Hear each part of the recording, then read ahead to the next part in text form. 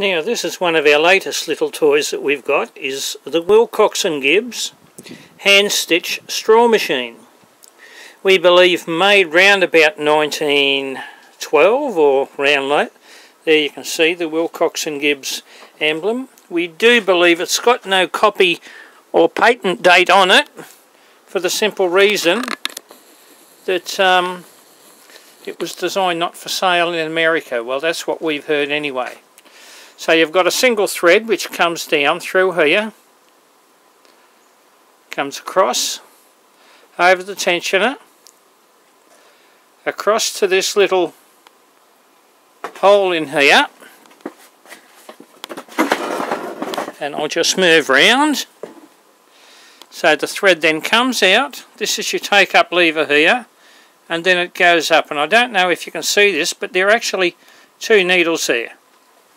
The front one is a proper needle, which the thread goes through from left to right, and this other one, may be hard to see, is an actual hook. It's a hook style needle. I'll try and get in there a little closer for you. So what this actually does is, if you have a look at the product there, you'll see it's got the actual tack. So this is designed for making raffia hats and lots of other things. So you can see on the underneath, there's your chain stitch, and that's actually quite a neat looking stitch under there. And then on the top is the tack. So as it actually goes through, you'll see you've got this arm here and this one here. One brings the cotton forward and the other brings it around the actual needle.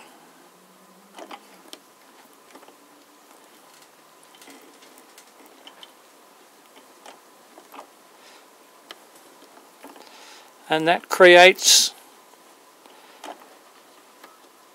the actual tack on the top.